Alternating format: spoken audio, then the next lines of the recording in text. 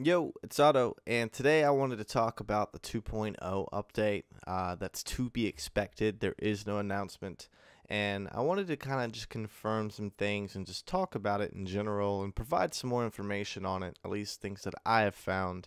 My friend did show me this on Wiki, and I did find one other video on it, but what I've seen on Facebook is that this is an expansion, and it's going to be bigger than the current game. Okay, as far as co-op or multiplayer, there's a Patreon post, but as of right now, I'm going to chalk it up as rumor. I haven't found any confirmation. If you see otherwise, let me know. But I want to talk about this symbol right here. This is very big. It's different from the other characters. As you see right here, Skirmisher, Sorcery, and Archery, it's completely different.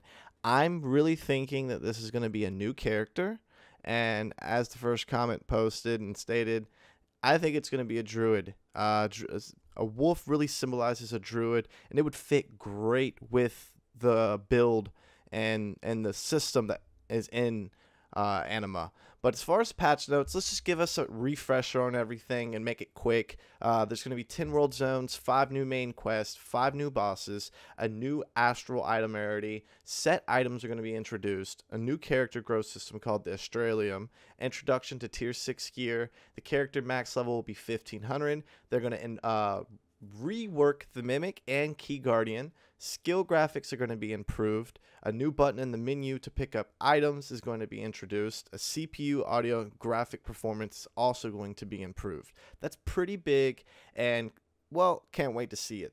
So this was going to be the legendary astral and set glowing animation, as I guess you could say, how it's going to look in game, pretty much. It looks freaking phenomenal. It looks great. Cannot wait to see it.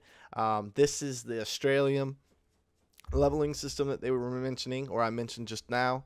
It looks like a passive, like, skill tree to me. None of this looks like current skills in the game. So maybe it's either new skills or ultimately just like passive. I guess passives would be new skills, but y'all get what I'm saying here. I think it's going to be a passive skill tree for all characters. Can't wait to see it. This is going to be the map for the 10 dungeons. As you can see, each dot is going to indicate what dungeon is going to be what, but that's only on the main island to the left. The Blacklands has no dots, and it's technically not included in the 10 dungeons they mentioned. So, what's that going to be about? Is that going to be co-op? Is that going to be the multiplayer?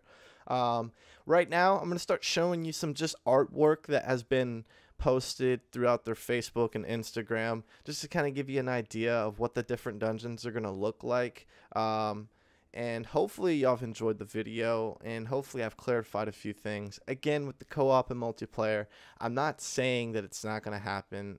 I'm curious to see how the game will work if it does. But as of right now, I haven't found confirmation on it. So to me, it's rumor. Unless I can find more evidence than just that Patreon screenshot that has no account name or anything, then yeah, I'm not gonna believe it till I see it. But hopefully y'all have enjoyed this video. If you do, like, subscribe for more content, and y'all have a great day. I'll catch you later.